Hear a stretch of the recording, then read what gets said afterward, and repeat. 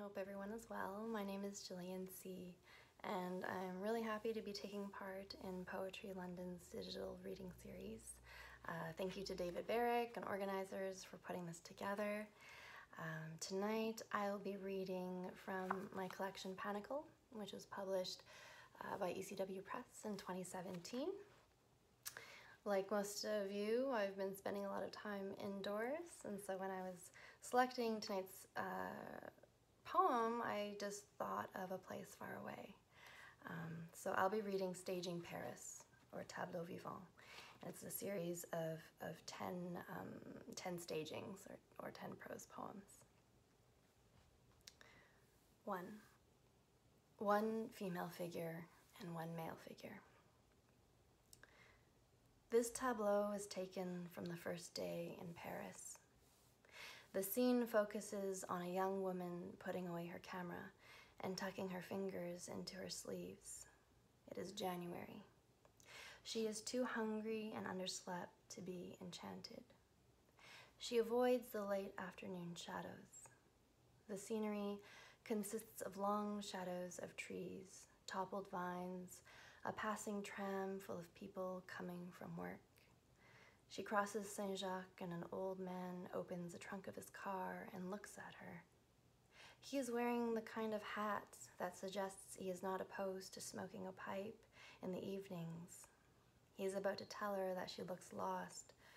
She is about to invite him for this aimless stroll, to pause at the corners with her, to make her turn around before she takes them too far.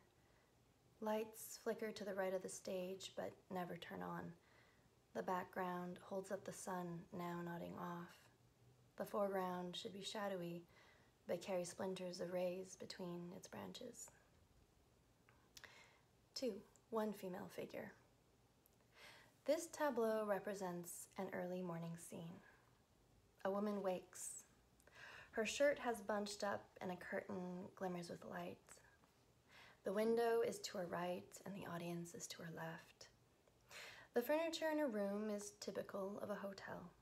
A simple armchair, a landscape painting, a wooden table, and upside-down glasses placed on a doily. There is no music, only the sound of church bells, disjointed and growing louder. The woman pulls back the curtain, and there is a bright flash, but then she can see the street below, and again, it takes her some time to place herself. The street is like a face she recognizes, only after it recognizes her first. In the corner of the room leans an umbrella. She takes it as a sign of maturity. She is prepared for something. A green fire burned just as she releases the curtain will add to the beauty of the morning. Accompanying music is secular and of a lively genre. 3. One female figure and one map. This tableau involves a woman who clutches a map with both hands. She hesitates at the green light.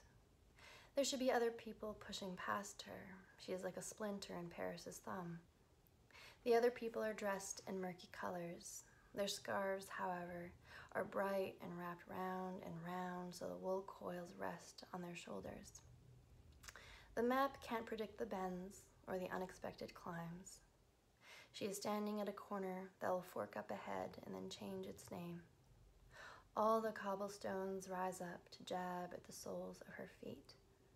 She thinks of how she's taken paved roads for granted. This piece requires great quantities of light and downcast eyes coming from all directions. 4. Two female figures and one dream. This tableau is taken from a legend that claims all the women in Paris are beautiful. One woman follows the other to bed and steps into her dream. There, the two women reunite and meet in a checkout line at a grocery store. The woman from Paris wears black nylons, pointed shoes with tight laces, a blouse tucked neatly into her skirt. She is graceful and moves easily as a scarf dangling from a hook. The other woman finishes paying and walks away with her hands full. She has an American clumsiness to her, and is angled like a floor lamp with a crooked shade. She walks away, and here the music begins. She then turns around and returns to the Parisian, leans in, kisses her, and says, "Indulge me." The light shines brilliantly where their mouths touch. The accompanying music should be soft and plaintive. 5. 2 female figures, 2 male figures, a child and a baby. This tableau contains 6 figures, a garbage truck and a line of cars. There are dim lights coming from the lanterns. On one side of the narrow, crumbled street is a woman smoking while pushing a stroller. On the other side is a grandmother carrying a scooter for a child whose figure can be seen in the distance at the crosswalk ahead. Her hair is in a loose gray braid. Above her, on a second-floor balcony, hangs a punching bag. Its shadow crosses over hers. All that is necessary in the construction of this part of the work is a large truck, preferably a garbage truck, with a functioning horn. In the vehicle is an impatient driver who curses in French and honks at the line of cars. A church is to the right of the truck, and a father holds a newly baptized baby. The father is calm until the baby is agitated. Soon the driver and the father curse each other. The light for the first scene should be quite dim. The music decreases in power in the second scene when the cursing begins. A fire burns so as to throw strong light on the father and baby. There should be no accompanying music. 6. 1 female figure and 1 male figure. This tableau is as follows. The Seine is flooded. A tall man with Celtic yellow eyes is strolling at a relaxing pace while rolling a cigarette. A young woman's hair blows easily in his direction. The man wears a thick wool jacket that ends halfway down his thighs. He dons a matching fisherman's cap and speaks through the filter stowed in the corner of his mouth. He is all dexterity and tidiness, the task of rolling the cigarette almost appearing noble. He stops, leans over, and notices that the river is flooded. She, however, is unsurprised. He asks her if she has a pull of the moon. She admits to being part satellite. 7. 3 female figures, 3 male figures, and a ghost. This tableau is one that can be produced without much trouble or expense. The scene takes place in a bustling cafe still serving the ghost of Sartre. A young woman makes her order, and another woman, middle-aged and olive-skinned, repeats it back to her over the din. The young woman nods and runs her finger over the worn edge of the table. A sound of scraping chairs as a group of 4 gets up to leave. A small cup and saucer is placed before the young woman, and she smiles into it.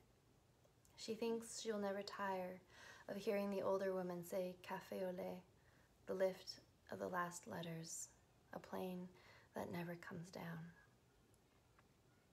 8. 11 female figures and 1 male figure. This tableau is taken from a one-night stand. The woman, half a bottle later, follows a stranger to a bridge. 10 of the females around the age of 5 will act as the night stars. They are decorated in glitter and surround the young couple.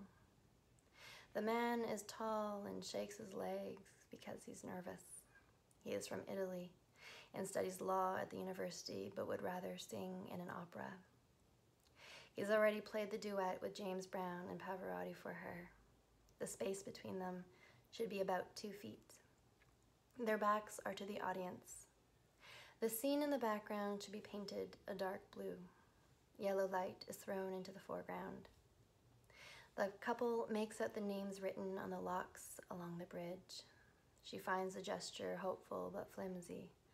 The man walks along with his hand roughly on her shoulder. He has already forgotten her name. The countenances of both express curiosity and innocence, though for different reasons. No music will be required for this piece. 9. 20 balloons. The arrangement of this tableau is quite simple.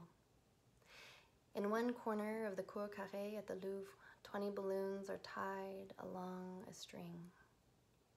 The ends of the string are tethered to pylons. When the wind picks up, the balloons tug and scramble after it. At times, there's sad struggle. At times, the acceptance is graceful. Music is of a mournful character, suggesting the moaning of the wind. And the last one, number 10, one female figure and one male figure. This tableau represents the last day. Ticket stubs are arranged in a mosaic outside the station. The tunnels chug like toilet pipes. A dog with a dirty belly walks around the woman's suitcase. A man sells lychees outside the metro. The young woman counts her euros. She's run out of everything. Soap, clean socks, patience. Her attention is on her coin purse. She looks at the audience, but then turns to the fruit seller.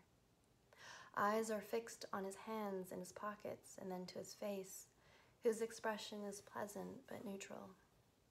A pigeon lands by a small stand. The dimensions of his table where the fruits are laid out are 2 feet by 3 feet. Make the drop curtain of dark green cambric. Now the sound of a tram approaching is heard. The light behind her grows stronger, but then dims. It is as if, she says. It is as if. Thank you so much. Thank you so much for listening, and I hope everyone continues to take care and be safe.